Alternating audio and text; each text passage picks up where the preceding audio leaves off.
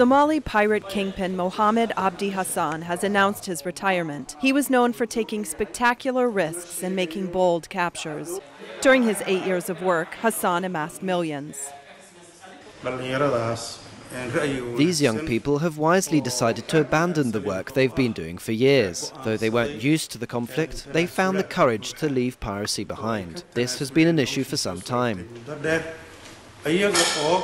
Many others have decided to stop their pirate activities as well. All have remained quiet about their reasons for quitting.